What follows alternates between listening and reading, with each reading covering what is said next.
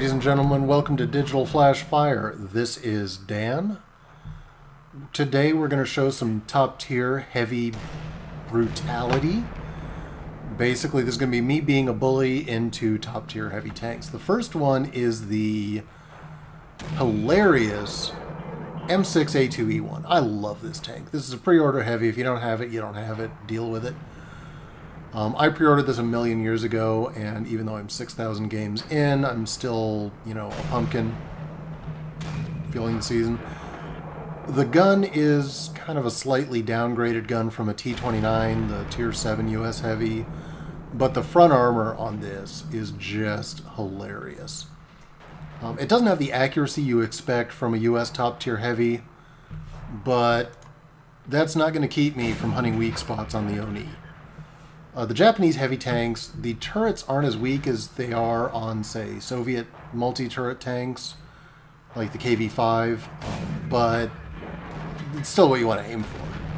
I've got the FCM-50T and the Oni focusing on me. Neither of these is a big problem. The FCM player is bad. The Oni isn't really a whole lot better. And you can see the shells are flying fast and furious. This is not a particularly high-skilled game. We have a very good win chance, or we have a pretty good win chance. It was an opportunity not to suck, basically. And I'm just trying to get up far enough that I can get this guy and pop one into his turret. Now, they can crit, you know, they can hit my tracks and do crits, but they aren't going to penetrate my armor very well. I say as the FCM-50 manages to do so. Boom, finish off the Oni. Now, I know there's tanks over there because we haven't spotted, you know, at least the artillery. And now I know all the fast guys are going around the north, and I'm not too worried about it because we've got enough up there that they're going to get romped. But I do want to get this FCM out of here. I'm on 1150 damage, and that guy's on 1100 hit point XP Pinata. But Bert over there hit me earlier, and I don't like when artillery hits me. Back to the garage. And he bounces, and I don't... Or no, I do that time, yeah. I want to keep him in place because that guy is fast enough. He's basically a medium tank. He can duck around to the side of me, you know, get up against me so close that he can shoot into my side and I can shoot into his side, and trades like that are not what I want to do. I want to be front to front. Now, I am going to keep pounding away at him and just, I mean, he's not doing anything to help himself. He's just shooting 240 millimeters of armor. Kill him, and hey, my next target just popped up. It is the terrible, terrible AMX driver.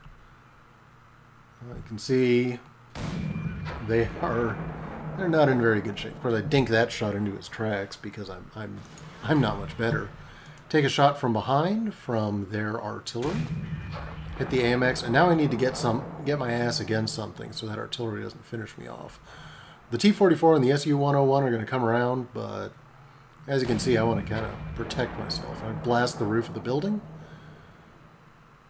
And the Panther II is about to die. Our AMX has circled him. Pop goes the weasel. And our other AMX is going after him. And I put a shot into the AMX CDC. Every French tank is AMX. They should just take AMX out of it. Boom! And that's how you end a match, folks. Run right into him and take him out. That was a fun little game. We ended up with 7,000 experience, 122,000 credits, 94,000 credit profit, 3,711 damage, 1,200 base experience, and then a bunch of multipliers for all the bonuses going on this week. And my team actually held up pretty well. We had 6 guys with over 1,000 damage, another guy with 930. That's not bad. They had 3 guys with over 1,000, the FCM, the Panther, and the AMX 5100. Not surprisingly, I got a bunch of medals. I got a high caliber, only a first class mastery badge. It is hard to get ace badge in this. 16 hits only, 11 penetrations. I dinked a lot of shots into Onis at longer range. Had 2,400 damage blocked by armor, so if I had not, you know, yard into that last guy, I would have ended up with a steel wall. Just a solid, fun match. And now let's see something a little different. All right, folks, this is the Panzerkampfwagen 6 Tiger. This is a historic, iconic tank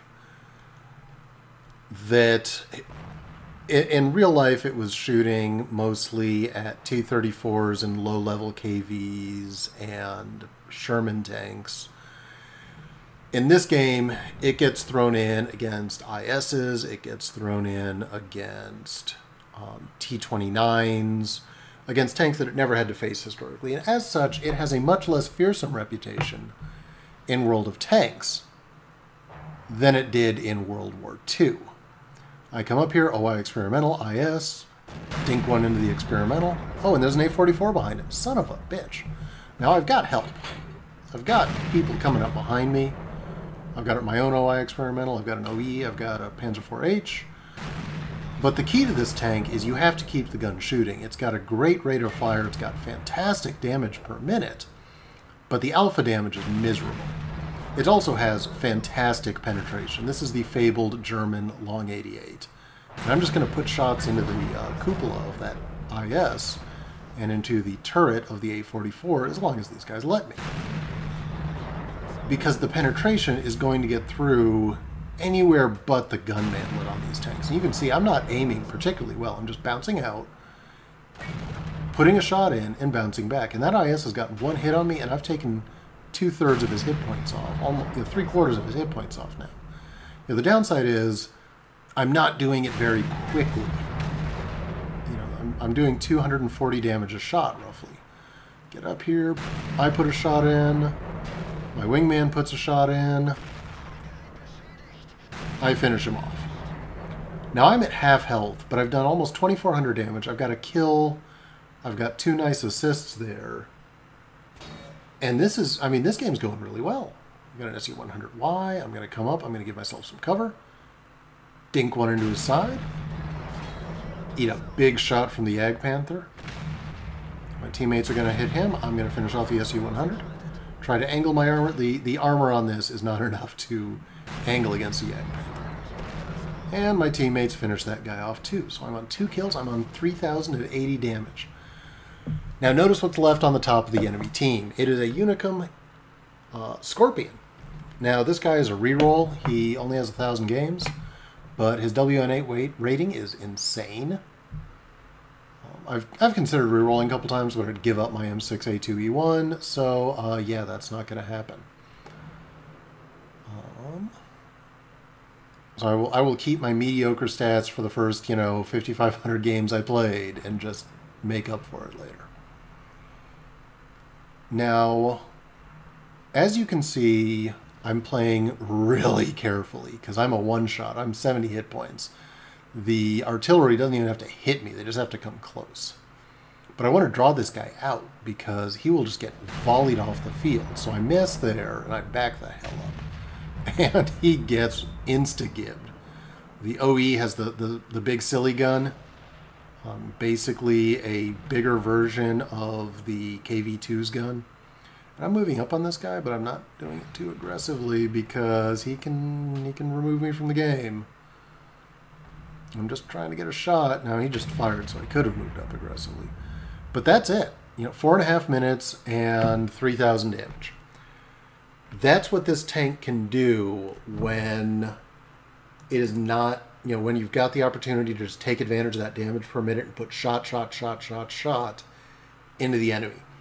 As you can see, another high caliber. I did a ton of damage, Master Gunner, First Class Mastery Badge.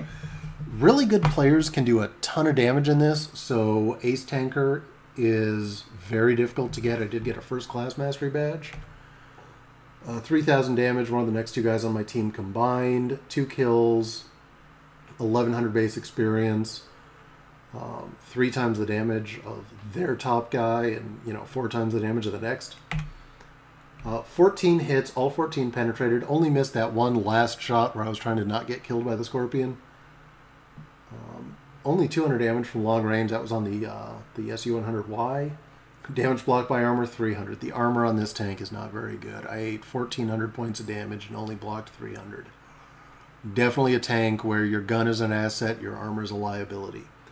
To give you an idea, this tank has the same armor as the T-29. The difference is, on the front of this tank, it's not sloped. They hit you, it's going to go right through. Even angling with this tank doesn't work too well because it's so flat.